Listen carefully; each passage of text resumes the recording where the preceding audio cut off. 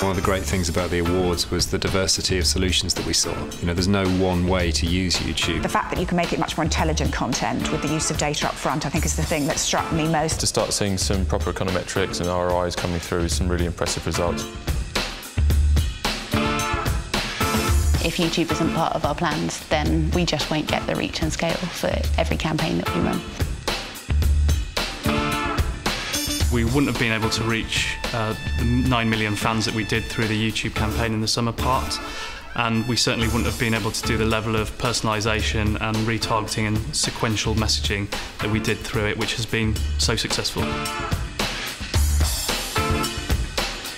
And where's the home of video? Well, it's YouTube.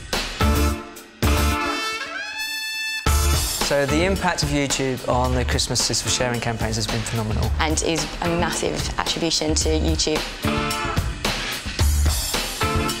It's a platform that really allows us to use content to attract an audience and to sustain it over time.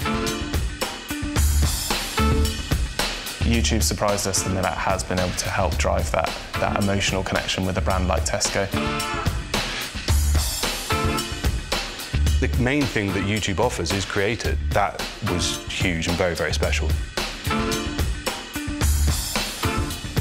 The impact of YouTube has been massive to our business. We opened 115% more accounts than in the previous tournament. And we made a star of Razzle the Goat. We did make a star of Razzle the Goat, and that's impressive, man.